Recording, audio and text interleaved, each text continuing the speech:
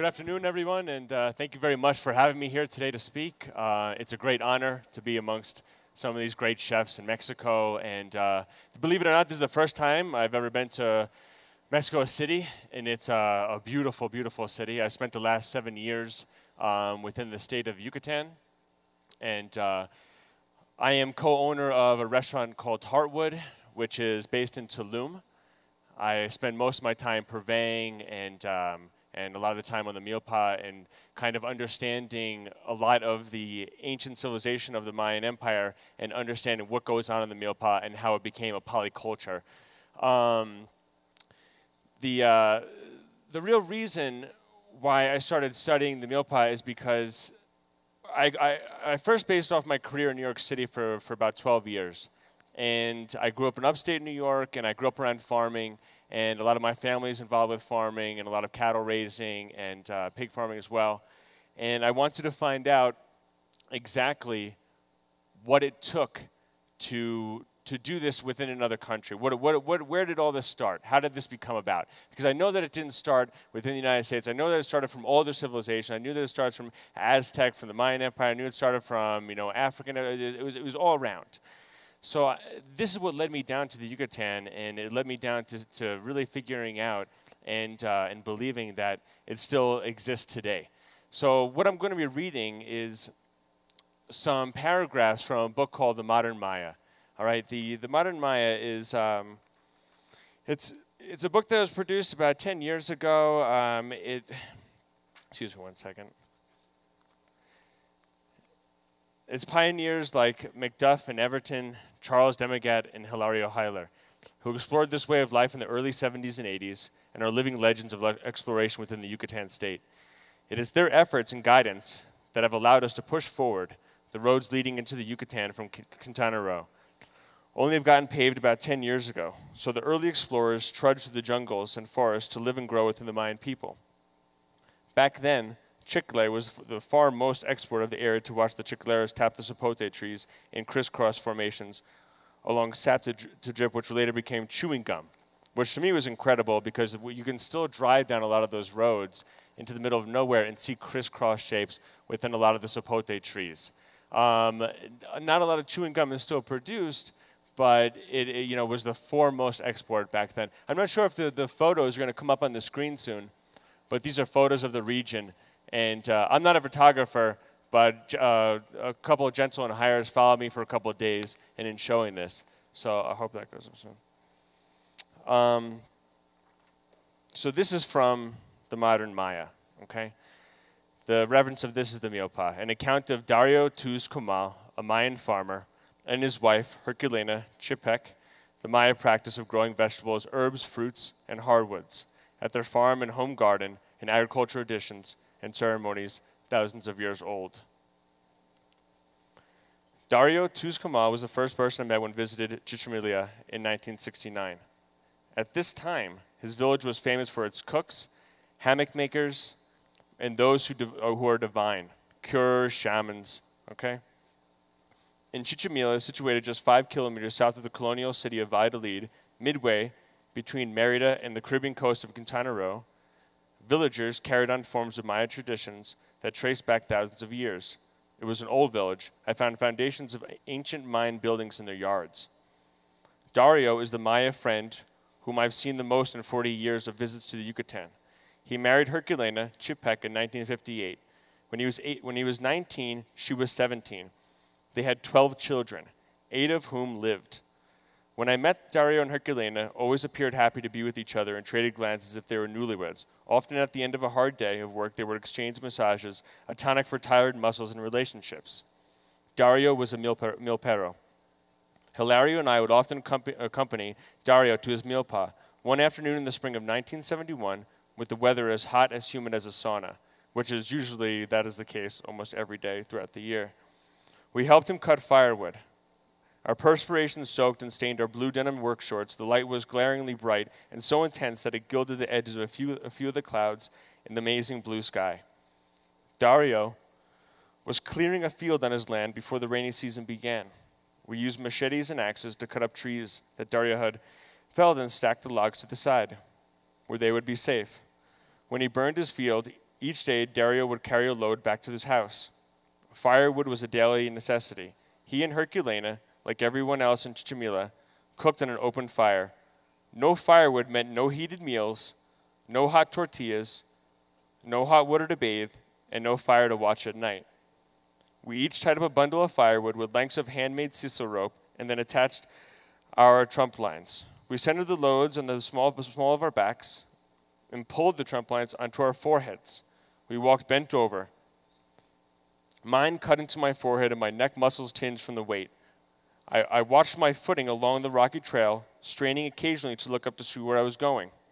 Okay? This is an activity that happens every day, all the time. And still to this day, you can go down, you can see it's still a lot of these guys are working the fields, a lot of these guys are in the streets, a lot of these guys are carrying these huge loads, and there's little to no machinery at all.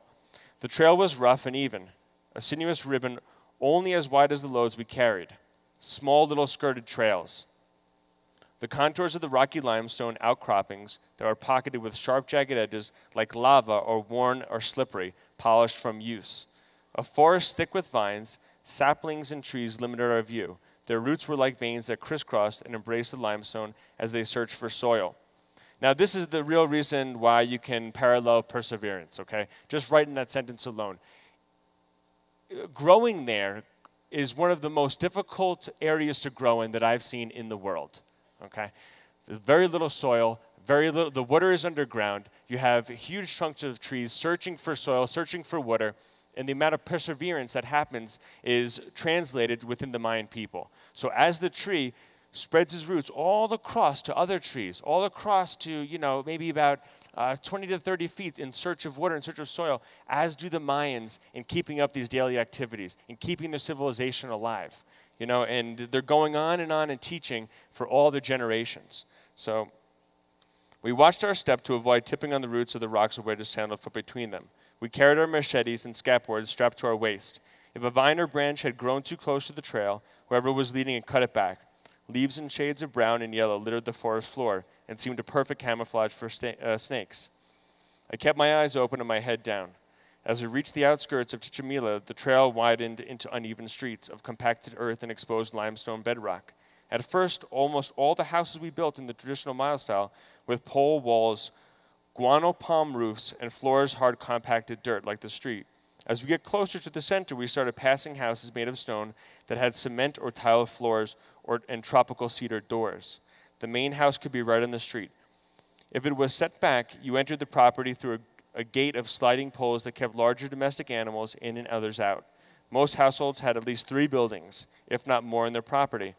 A main house for sleeping, another as a kitchen, and another one for storing corn. Each yard was surrounded by meter-high rock walls on at least half a hectare. The shift from forest to village was gradual because each Maya household had a large home garden, painted with herbs, spices, vegetables, ornamental fruit trees, and seedlings for transplanting to the fields. So they're taking where they're growing and starting the seedlings is around their house. You can go to outside of all 3 of these homes, and you can see all the different seedlings that they're nurturing, taking care of, watering before they bring to the milpa, which is usually about 3 to 4 kilometers away. Okay. We reached Dario's house near the village center and dropped off loads on the street in front of the door when his children ran out to greet us. Dario laughed and pulled up Jose, Ursina, and Victoria in his arms, all of which are his children. We sat down on the road to rest, leaning against our bundles and wiped away the sweat from our eyes. One of us leaned back and said, in quote, "Sometimes I wonder why we carry these loads. It seems that our life is full of these hard time-consuming jobs." Dario, who's in charge of the milpa, was untying his bundle of firewood and turned to look over. He said, "It's God's wish."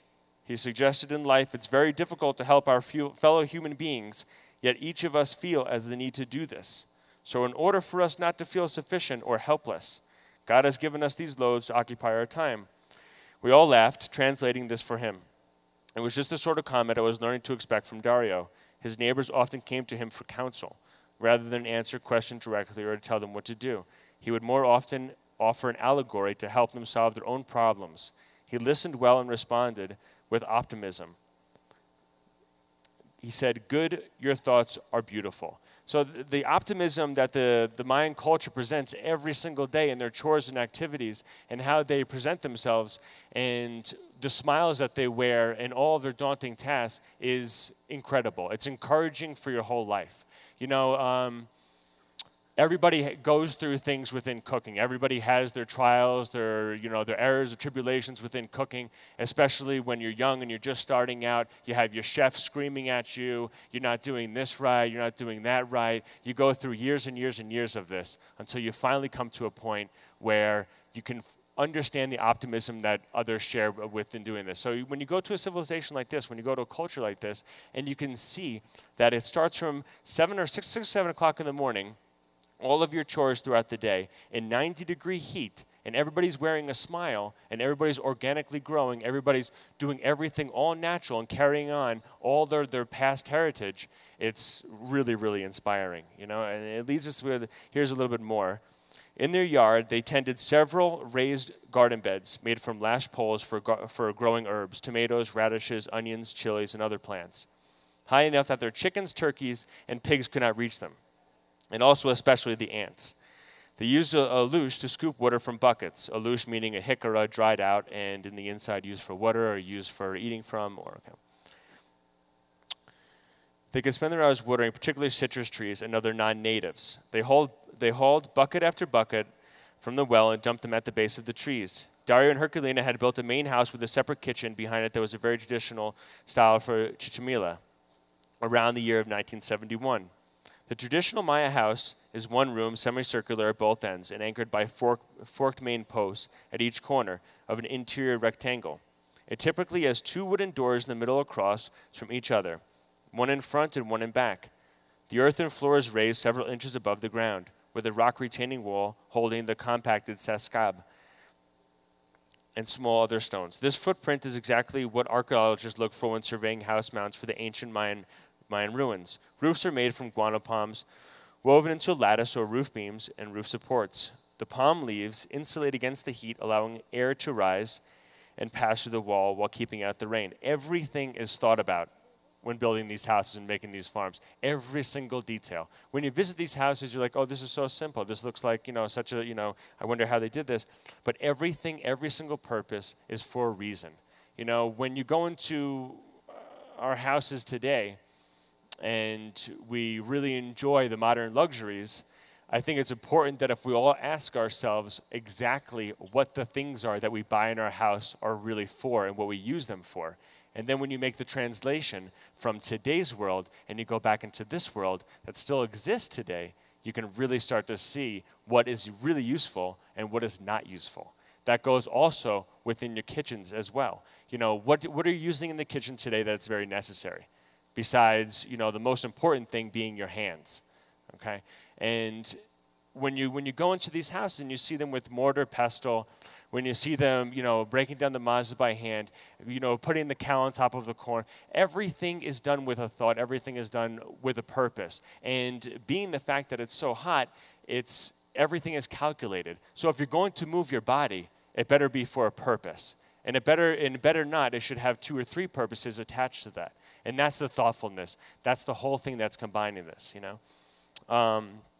Traditional Maya houses are more like living organisms than static structures, a product of physical and emotional relationship with the environment that is sustainable, intimate, complex, and profound. Leaves are turned into a roof, trees become posts, and beams and walls. Every beam has its name. Every single part of the tree that is in the house comes from a different tree altogether. One has a forked top to hold the structure together. One is, a shalam, which is a larger harder, or where someone is a sapote. It's all different types of hardwoods. This is what creates the house, okay? Everything, it's not just, go into the forest, find this, find that, do it. It's all thought out. It's a whole process altogether. Mayan villagers now know exactly what they have to cut before they go into the forest. They know what length and out of what hardwood to cut the main posts. When length to cut the beams, what poles will compose the walls, what thick vines to cut shape the oval ends, and how many palm leaves to harvest that thatched roof, and how much wrapping vine they need to tie the whole house together. Once they have collected their materials, they can complete a pole house in a matter of days. Typically, they call together friends and family to help tie the house with vines. Very strong community feeling when you go into these villages. A Maya home is a dialogue between nature and builder that has been honed for millennia, evident in depictions of similar-looking thatched roof houses on the facades of stone buildings at architectural sites, such as Uxmal and Alabna, built from local materials and suitable for the climate, responds to its environment. The Maya transforms something living into a functional home, and its livingness cannot be separated from the object. The combination symbolizes shelter, sanctuary, while affirmation of life. Dario and Herculena's house was a domicile with soul and tranquility. Almost everything they used in the daily life was grown around them. Their shelter, their utensils, their furniture, their hammocks, they slept in, and the food they ate. All was a product of their work in collaboration with nature and the Mayan gods of the rain and forest. When you live in a house of pole walls, you are subtly aware of everything around you. The shadow of a passing cloud affects the light filtering in the house. When a breeze springs up, you not only feel it, but also it rustles the thatch. You hear a plum drop from a tree, a chicken clucks, a turkey gobbles, a rooster crows, a pig grunts, a dog barks, a child runs past. The house shelters you without insulating you from surroundings. I think that when we read that, when we hear that, we understand that the true meaning of growing local. Okay, this is a civilization that's been doing this for thousands and thousands of years. We are talking about this now and really bringing it to light now when we have so much to learn from the wheel that already existed. You know, and it's an amazing thing to see that in action. I recommend everybody to go and visit the Mayan ruins, going to visit the Mayan milpas, go and visit these Mayan communities and go through, because they're there for you to look into the past, to look at the example that still exists. It's, you know, you don't have to go into a book. You don't have to do all this research, this or the other. You really have to just get onto a plane and drive through, and you can see it day by day. You know, it's pretty amazing. Just to let you know, we're going to read what they grew on their milpa. And, you know, classically the milpa is referenced with growing corn, but this one, you know, and most others are growing everything that they need for their daily consumption. So Dario and his family ate well when harvests were good. Besides corn, Dario grew squash, black beans, lima beans, black-eyed peas, lentils, chilies, tomatoes, cherry tomatoes, watermelons, cantaloupes, honeydews, chayote, peanuts, pineapples, sesame seeds, sweet potatoes, yams, cassavas, camotes, jicama, arrowroot, papaya, mangoes, bananas, and other fruits. Just the fruits in their milpa alone, okay?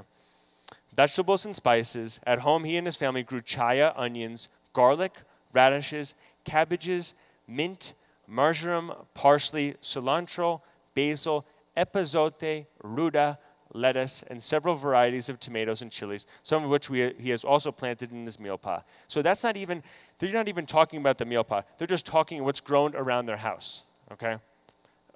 Before I moved to the Yucatan, I could barely grow a basil out my window, you know, and here they are growing so much more than I could possibly imagine. You know, it's really kind of amazing. Their orchards, both at home and in the milpa, provided papayas, mangoes, coconuts, okay? Several varieties of bananas and plantains, avocados, limes, several varieties of sweet oranges, one sour, one sweet.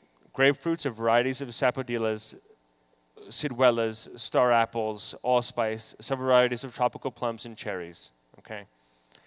They both shared a network of friends and family who turned their shared lives, although everything they grew something, not everyone grew the same species. So that brings me to the next part of how the market and the community of the Mayans really grow and exist today, okay? Those paragraphs were from a book called Modern Maya. And once again, it's from Hilario Heiler and McDuff Everton. He's one of the first explorers to go down there within the late 60s and start really going into this area and looking at some of these things and how it's being produced, all right? So the restaurant Heartwood that we've been running for the past 6-7 years has been started with an idea of basically my wife and I had just enough money to start something, okay? We were really, really broke. We built with no walls. We had no electricity. We worked only off solar energy with a small backup generator. We got our water brought in, and then it started taking off from there. We cook only over open fire, which I was used to doing in New York for about 8 years of working with the oven. So that I was used to. But the area itself and working in the area itself, being right off the Caribbean, was a whole new educational thing. I didn't go down there with an idea of, oh, I know exactly what I want to do. I'm really familiar with my surroundings. I'm really familiar with Mexico. It was a whole thought altogether. It was a whole, kind of experiment. We were very nervous, just like I am today, actually. So the restaurant is off the grid, so we rely on alternative forms of energy like solar and wind. We cook only over open fire in a wood fire oven that we made ourselves. We break down our own waste in gray water, giving us a zero carbon footprint. Composting is a daily activity that we all participate. The restaurant tries to emulate the Mayan meal pot to a certain degree. The Sayankan biosphere where we're based is tropical and incredibly diverse. And the fish we serve are speared each day along the Mesamerican reef system, meaning we don't use long lining, we don't use netting. We go down and we hunt the fish ourselves, and we use spear guns. The langosta and the pulpo are caught each day by hand. Market runs happen about 2 times per week, bringing us further southwest into the interior, all the way across the state of Campeche, where almost every farm is organic. The trip is based on purveying and is in total 4 hours in and 4 hours out. That's how I became more familiar with the Mayan meal pot, with the Mayan community, about going 4 hours into the middle of nowhere, roads unknown, and then 4 hours back with the produce that we're getting from these places. Within the Yucatan, there's a place called the Huerto de Estado, which all of these things are grown, and there's a red soil, and it's an extremely fertile land. And so this market sends out to all the rest of the markets within the state of Quintana Roo and Yucatan. I wanted to see that myself, so then I got really kind of addicted to that market and kept going and going and going. Therefore, spending many hours in the car, not having, spending half my time between the service in the restaurant, the meal pot, and also running to these markets. A lot of it were kind of going down roads that I had no idea where I was going, meeting strange people that I didn't know I was going to be meeting, my car breaking down, catching on fire, running out of water, no cell phone signal. A lot of these are the hardships to try to look for organic farms, try to look for fruits and vegetables that have not been seen yet. Our communal work in the Mayan meal pot, or traditional crop growing system, is one that we're not only proud of, but also extremely grateful to participate in. In this discussion about community, we'll shed some light on what is exactly that creates the otherness of the Mayan meal pot, meaning something other than yourself, something that you don't identify with right away because it's so sacred and it's so old and it's been going on for years and years, for thousands of years. These details will allow us to catch a glimpse of a civilization that has had the answers to many of today's questions before we even started asking them. I'll present you a word about the Mayan meal pot like 40 years ago, and how it remained the same today. Like I said, I'm not a photographer, but a lot of these photos behind you are from a couple that accompanied me one day while going out to these market trips. The true definition of community is, in my opinion, a group of people with something in common, whether that is the area where they live or particular characteristics that bonds them together. The characteristics that I find the most inspiring is passion, specifically a passion for hard work, because hard work, passion, and happiness creates beautiful harvest. In a community like ours, interactions are non-rehearsed.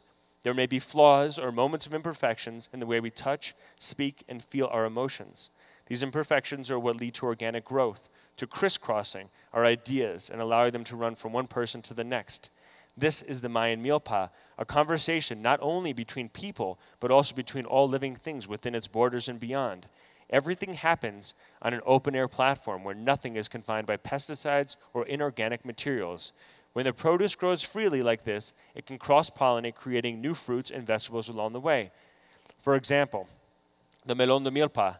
It looks like a squash on the outside, but inside it's all cantaloupe. Or look at the jackfruit, a descendant of 5 different fruits. Could you imagine if all farms you saw today could start growing more sustainable organic produce and freely express themselves in the same way?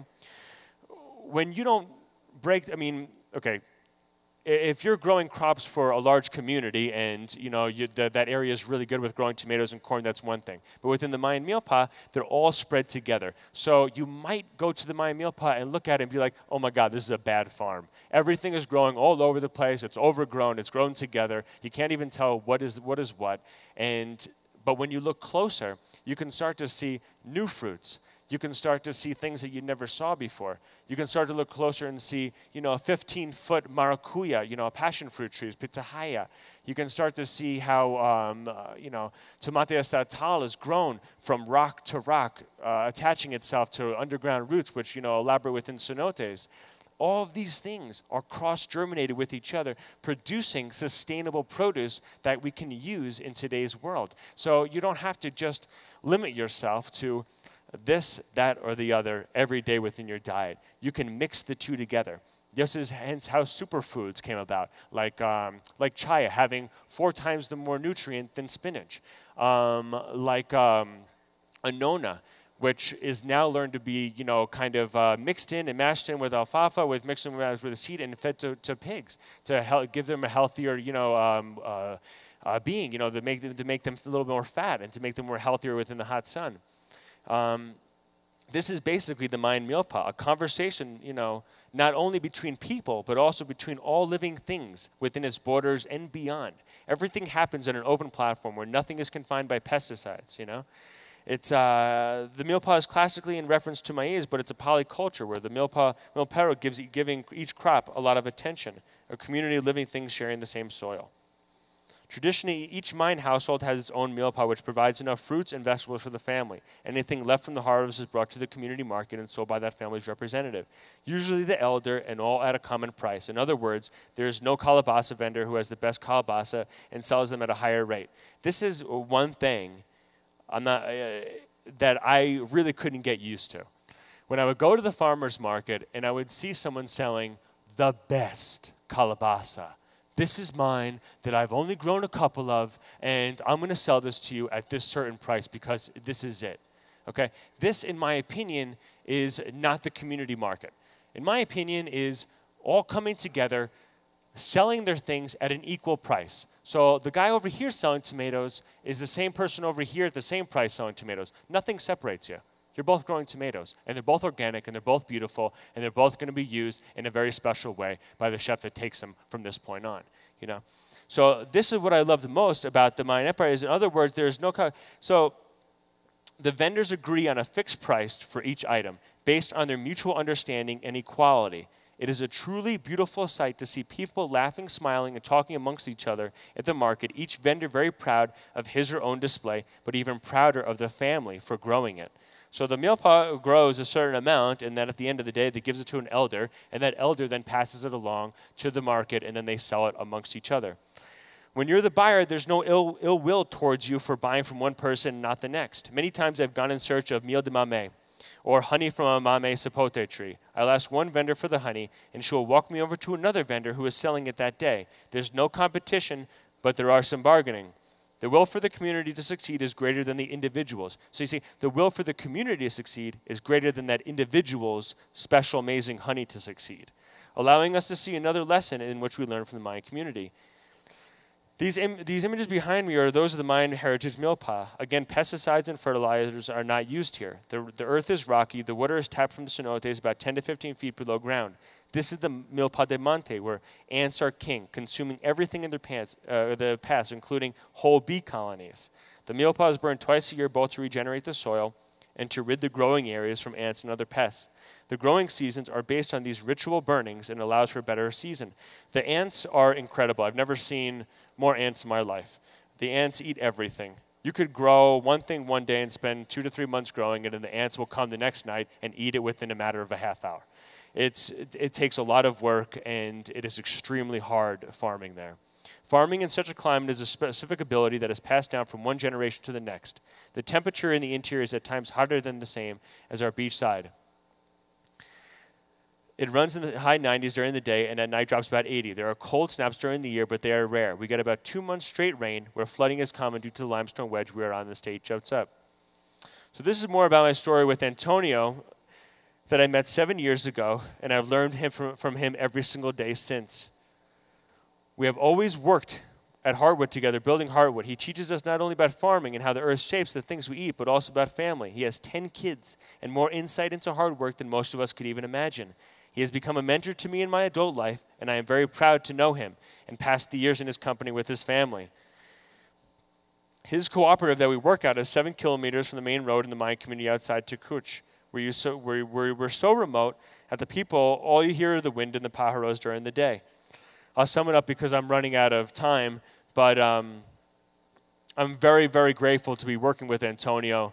He has become like a father to me in coming down here and has filled a void in my life in understanding so much more about how we cook and about how we do the things we do within the kitchen and where the products come from and how they get from point A to point B and where they started in the history that we represent today. So within conclusion, I'd really like to say, thank you very much for allowing me to be here and to speak. And I hope that, we all understand it's not so much a matter of, what you're cooking, as long as you're, cooking with the best intention in mind and that you're serving each neighbor around you the way that you want to be served. So within that, I say thank you to Mesamérica. I say thank you to Enrique for inviting me, and I wish you all the best. I'll be back next year.